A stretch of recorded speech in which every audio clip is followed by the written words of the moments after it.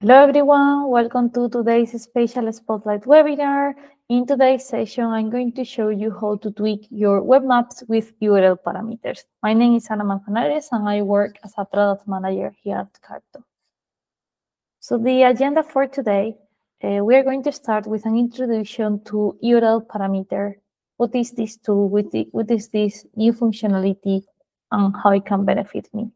Then we are going to jump into how you can use this functionality so that you understand how you can use this directly when working with your builder maps. And third, we are going to go through two different use cases to showcase how you can dynamically control your maps using URL parameters. So what are URL parameters? So using URL parameters, you can basically create specific views, multiple views from a single map. So this allows you to control how the map is going to be loaded when the end user is accessing that specific view that was shared. This basically reduces the need of maintaining multiple maps with the same data. So to give you an example, imagine that you have different departments working on different regions for a specific project. So you might have a team that requires data that is in London, other require data that is in New York, other that is in Madrid.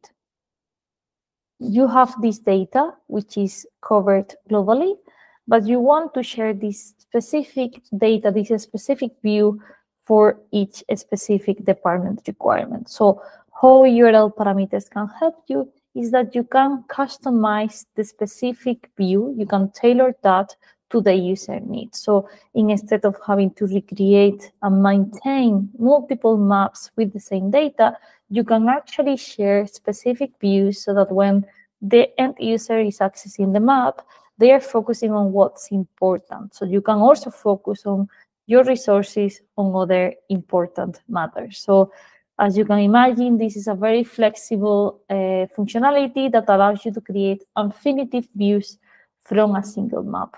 And with these parameters, you can control the center of the map, the zoom level, whether you have added a mask or whether you have a filtered applying widgets or an input value updating a parameter control. So the flexibility is quite powerful, and we will be showcasing you how you can leverage this from within the Carto application. So how you can use URL parameters. The first option is interactive with the map. So as you interact with the map, the URL will be dynamically reflected with this specific view status. So imagine that if you zoom into a location, if you filter a pie widget, that will be reflected in the URL that then you can very easily copy and share with other users. Remember that this is only applicable for viewer mode. So you need to be seeing the map, accessing the map as a viewer and users instead of an editor. The second option is to manually add these parameters to the URL. For this, doesn't need to be manually. You can automate this, and we'll showcase how you can do that. But basically, you can follow our naming convention to manually add parameters to the URL. In this example, I'm showcasing how you can add the zoom level and a specific value for a parameter, and that will allow you to update the URL. So let me show you how you can basically do that when interactive with the map. So here I'm the editor of my map. I have, this specific map that I want to, have users accessing it. So I'm going to publish the updates, and now I'm going to open that in a different URL, and you can see here that it has opened. Now, if I now zoom to a location, you'll see how parameters are added to the map. If I now want to focus, instead of tornado, I want to focus on hail, this specific data is also added within here. This means that now, if I want to share this specific view in the middle of Florida, if I copy that URL and paste it, there you go. You are able to see that specific view, which means that you can share views with a specific users, and you can rest assured that the data displayed here will be the same that is showcased for you, that the same view that you specifically created. And then they can, of course, work with the data. They can remove the specific mask applied. They can, keep working with the data, working with the map, and share that if needed for another use case. And let me show you now and jump to the manual addition example and how you can automate this. So in this case, I'm using a spreadsheet, but the truth is that we could demonstrate how this can be integrated with any other system. So here I'm assessing whether risk events also by state. And then for each state, I want to have a dedicated map link that my users can very easily access when needed for project purposes. So what I'm doing is using the web map URL, I'm concatenating the different parameters values from this list. So I'm adding the state. Oops, sorry, I don't want to modify that. I'm adding the state, the lat long to make sure that I zoom to that specific location, and also the zoom level. So this means that now if I go click on view the map for Florida, it's going to open the map center at that specific location for Florida. So this data has already been filtered and is displaying, what's the estimated property loss for Florida, what's the estimated crop loss, what's the timestamp on that specific severe weather events for that specific state, and so on. And then we can, go and maybe try New Mexico. So we can jump in New Mexico, and then again, this will be showcasing data only for New Mexico. It's been filtered, and the user can focus on what's relevant for them. In this case, weather events within New Mexico. So you can, have a think, or you can sort of understand how flexible and powerful this is, so that you can specifically share multiple maps views very easily, very seamlessly with your end viewers. But how can we use this same concept when it comes to embedded maps that you might have in a custom application, a website, or even a third-party company?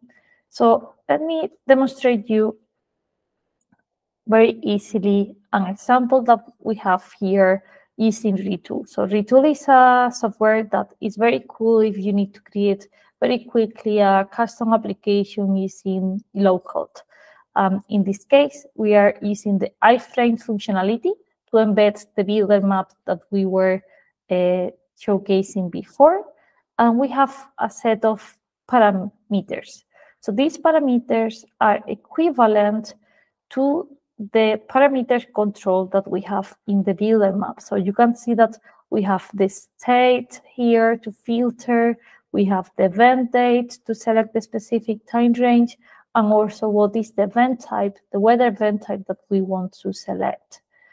So we have, however, decided that we don't want to show this in the UI. So in the map setting for viewers, we have this removed, which means that if I go and open this map as a viewer, I won't be seeing these parameters. Something very cool for you to very quickly see what viewers are going to view is the new preview capability. So you can very easily jump and you'll see that there are no parameters here. So these parameters can only be leveraged by adding them within the parameter URL. So now that you get an understanding, let's go back to Retool. So what we have done here is mimicking the same skill parameters, but within our custom application. So here we have one to select the specific states from a list. Here we have the specific weather event, so we can select hail, tornado, or wind, and we also have the start and end date of the US server other events. And we have incorporated an apply so that once the user has selected their specific values, the required values, then they need to click apply for them to take effect. And we have here an event handler so that when they click apply, we are going to ensure that the URL is updated. So very similar to the example of the spreadsheet, but in this case, we have a piece of code here that is taking the input from the different parameter that we have in the custom application, concatenating it so to make sure that they work, and then returning the URL parameters updated value that will collect, the state parameter, the type, asset type, and also the start date and the end date. Apart from this, we are going to ensure that the application is basically scroll into the view of the map. So let me show you how this works. Here you can see it's loaded in Massachusetts. Let's go to an example with Florida. If I click Florida, I want to showcase all the different events, right? And I click apply, and this is going to now, showcase data from Florida. So here you can see how URL parameters can work for your embedded maps. Thankfully, this is now available not only for public maps, but also for private maps. So you can now embed a map that is being shared with the organization or even with groups, and you can combine that capability with URL parameters to provide a seamlessly user experience to your end users. So that's everything from my side. If you want to know more about URL parameters, I invite you to check our documentation, the URL parameters, and also if you go to the Academy, in the sharing and collaboration, we have a specific tutorial talking about how you can dynamically control your maps using URL parameters, where we basically go through this specific tutorial, how to dynamically update URL parameters, but also how you can use that in retools in case you are interested to replicate this specific application. So yeah, thank you all for your time, especially for those that made it to the end.